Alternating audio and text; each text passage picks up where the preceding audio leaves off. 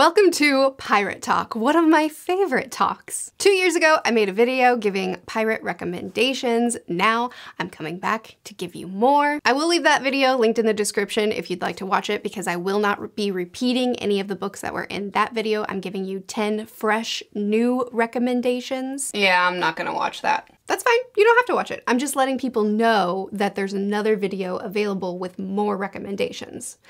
Anyway, the first book that I'm gonna recommend is a recent read, and that's Deep as the Sky, Red as... What, no Treasure Island? Man, this video is awful. Okay. The books that I mentioned in my last video are Peter Pan, Treasure Island, Red Seas Under Red Skies, Frenchman's Creek, By Sea and Sky, On Stranger Tides, and Pirate Latitudes. If you're interested in learning more about any of these or hear me gush about some of them, check out the previous video. The first book that I'm going to recommend in this video is a recent read, Deep as the Sky, Red as the Sea. This is a historical novel following Shek Yeung, better known as Qing Shi, or the Chinese Pirate Queen. If you've ever heard of the historical Chinese pirate queen who commanded thousands of fleets and was one of the most successful and brutal pirates in history, this is her, and this is her story. I'm someone who's done my fair share of independent pirate research on historical pirates because I just find them fascinating. And Qing Shi is a pirate that I love looking into because her legend is cool. I went into this book not knowing that this was her story, but after just one chapter, the similarities were so strong that I knew exactly who I was reading about. And from what we know of Qing Shi, this follows her story, at least in the beginning, so loyally, but then it goes off and it does its own thing because naturally this is a fiction novel. Now, I will say, for me, I felt that this book was quite short and I think it's under 350. I have it right here. Let me tell you how long it is. Oh my goodness, it's 284 pages. It's so short. And I loved what it covered. I loved the amount of her life that it covered. I just wanted it to cover it more extensively. I wanted the author to slow down a little bit, take her time, really build out the scenes that we had. I wanted this to be a 500-page epic of her life as opposed to what I thought was a very fast-paced story. I read some Goodreads reviews and a lot of people disagree with me. A lot of people think that it was very slow and dense and read like a history textbook. I don't know what to tell you about that. That was not the experience that I had, but I'm also very interested in this history, so do with that what you want. Next, I'm gonna offer you a couple of nonfictions if you're interested in that. So I have two on this list, one that I've already completed and one that I'm currently reading. So the one that I've completed is Under the Black Flag. The tagline is "The Romance and the Reality of Life Among Pirates." So his goal is to tell these legends briefly, concisely, as well as to kind of de-romanticize piracy because we have this very swashbuckling, adventure, fights, camaraderie, found family sort of version of piracy that we tell, but truly they were criminals, and even the ones that were known for how merciful or generous they were in comparison to their other pirate comrades, even those ones were still thieves, rapists, murderers, criminals. So it kind of talks about, there's a whole really long chapter dedicated just to torture and the torture methods that many pirates would use. So it's a mix of really concise summary of pirate legends as well as kind of the reality of what piracy truly was. The other nonfiction that I have, the one that I'm currently reading, is called The Republic of Pirates. I'm listening to this on audiobook. I don't own it physically yet. So far, I like this one even more than Under the Black Flag because it's not so concise on their legends, because even though I personally like knowing the true pirate history and not just the romanticized version, though I love the romanticized version too. I personally really enjoy learning about true pirate history and knowing about what they were truly like as far as we know, but I also want the legends. I also want to know what they did, what they accomplished, even if it's not necessarily heroic. And this goes into far more depth of the legends and also shows the really, really horrible things that they did. And I just think that it flows better and it's more natural. And I think this one is longer than Under the Black Flag. So if you want something relatively concise and to the point, this is great. But if you want more, then I really, really like The Republic of Pirates.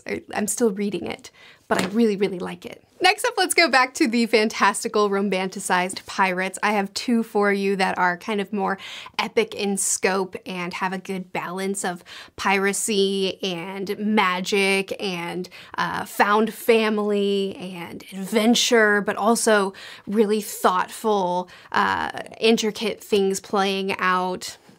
Super good. First, we have the Live Ship Traders trilogy. I've read all three of these books, and I think that this trilogy is phenomenal. I have a discussion on the trilogy with Angela from Literature Science Alliance, which will be linked in this description if you want to check it out. It's on my review channel, which is linked in the description just in general as well.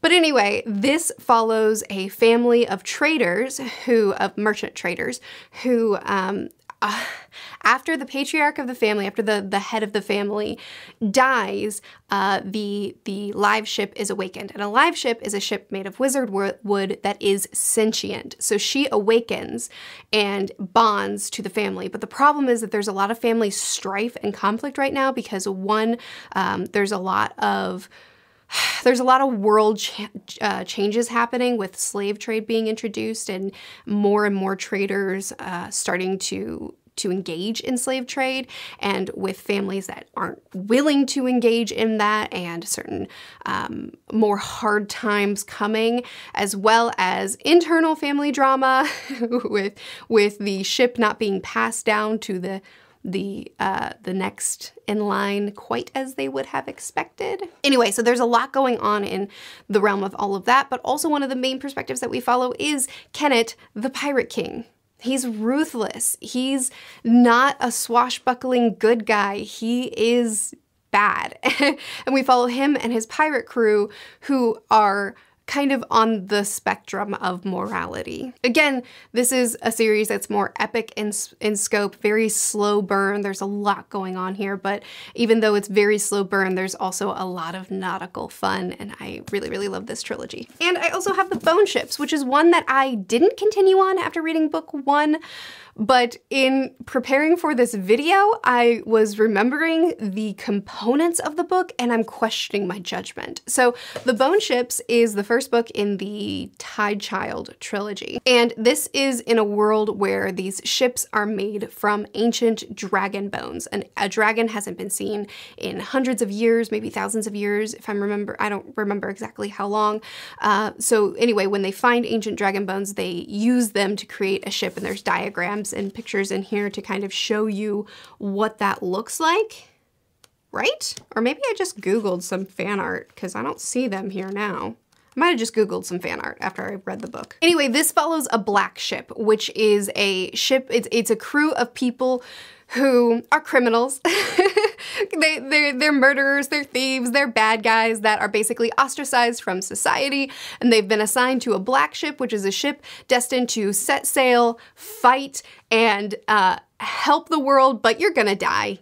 That's your sentencing. You're being sentenced to death, but you're doing it in a longer form, more suffering way. But in this too, we have found family, we have really great relationship dynamics, we have people who are kind of realizing their potential and rising up in their desperate situations to do more. We have mythical creatures and tasks that have to be completed, and there are so many individual components in the way I describe this book that make me think, did I just read it at the wrong time? Because I remember thinking, this is a good book. It was just unbearably boring. But I prefer a really slow burn. And what a lot of people call boring, those are usually books that I love. So I'm confused by my reaction to this in retrospect. And I'm gonna ask you, if you've read the trilogy, should I continue it? Did I just read this at the wrong time and didn't jive with it when I really should have?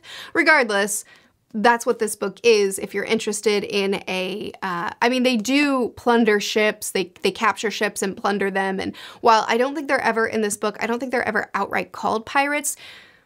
They're they're basically pirates. At least I would say that they're pirate adjacent and that it fits for this video, I think. Just a different kind of pirates, maybe. For something very different from everything else on this list, I have a book recommendation that I read so long ago that I don't remember it really strongly, and it doesn't fit with the type of book that I would normally recommend, but I do want to give you a variety of different types of pirate stories in this video and not just what I go for always. So anyway, this book is called Pirate Alley, and this is modern day pirates. This is, if I'm remembering correctly, this is a cruise ship that gets taken over by modern day pirates. So not the swashbuckling, you know, sword carrying kind of pirates. This is what happens today.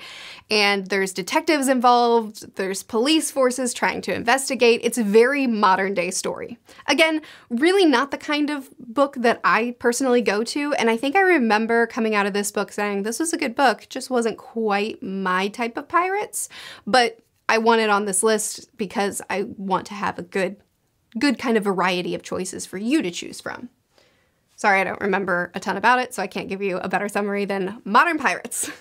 Next up, for a very hopeful, cozy, wholesome sort of pirate story, we have Tress of the Emerald Sea. Tress is a character who lives on the rock. She lives a normal, pretty chill life and she's happy there.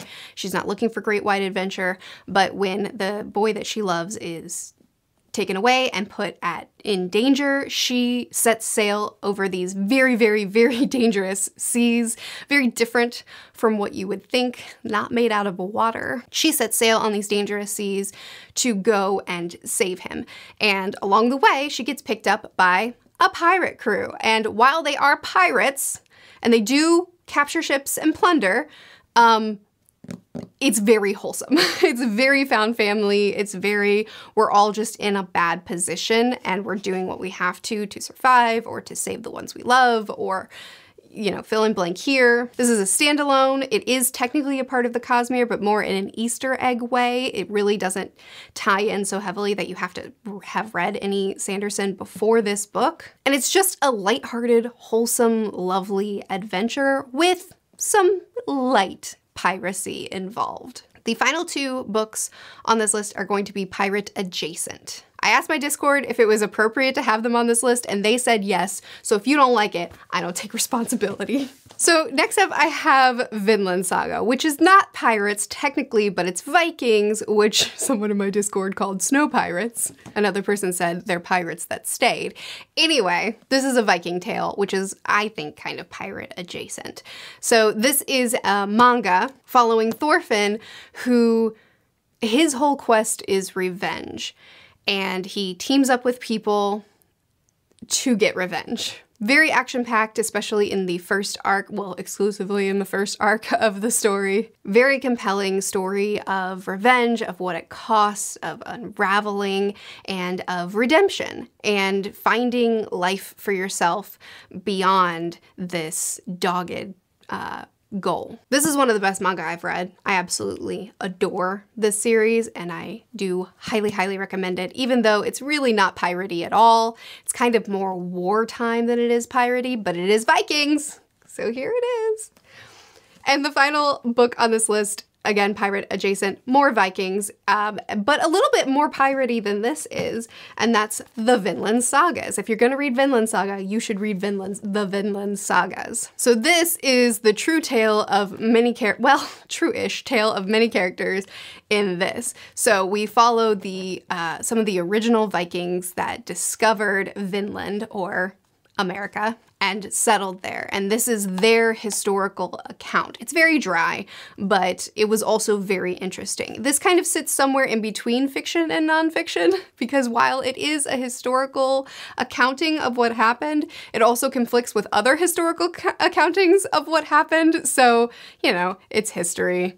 It's skewed, but here it is. I probably wouldn't have enjoyed it nearly as much if I weren't invested in this and just curious to see the true figures that this story kind of touches on, but it was pretty interesting to me. So there you go, those are 10 pirate or pirate adjacent, mostly true pirate stories. We have some nonfictions, we have some fantastical, epic adventures. We have some very lighthearted, wholesome adventures. We have a fiction that is deeply steeped in true history. And we even have one that is modern pirates. Also, if you didn't see my video yesterday, I have new merch. Some of it is pirate themed, and I love it. That's also linked in the description. Let me know if you've read any of these, what you think of them. If you plan on picking any of these up, I'd love to hear it. I post videos every Monday and Friday on this channel, Tuesdays and Thursdays on my review channel, which has weekly reading vlogs, keeping you up to date with what I'm reading week to week, as well as dedicated reviews for some of my favorite things that I read. I'll see you again soon. Bye.